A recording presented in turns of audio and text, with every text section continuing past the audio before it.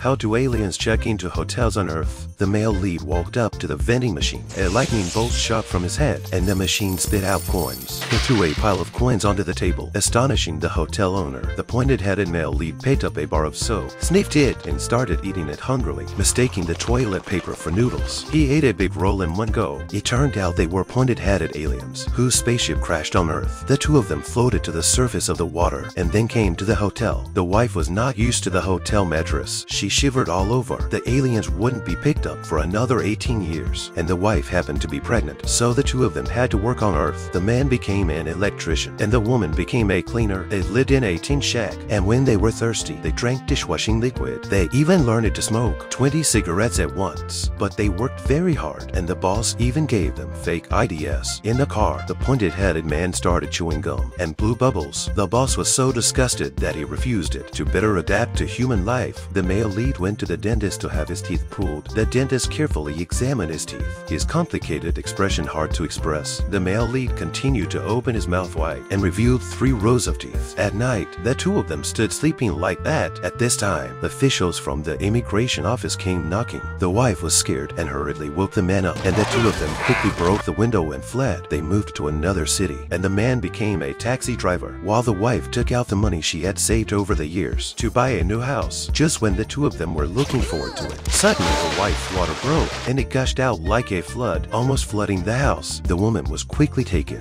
to the obstetrics and gynecology department, but the alien baby turned out to be as strong as a cow. The mother danced on the spot, and the husband could only hold her down from it. After several days of effort, with a roar from the woman, they gave birth to a little pointed-headed baby. The doctors were all excited and crying. The two couples gradually integrated into Earth life. They raised their baby together, celebrated Christmas together, and played by the seaside together. They sent their daughter to training classes, and days passed by like this.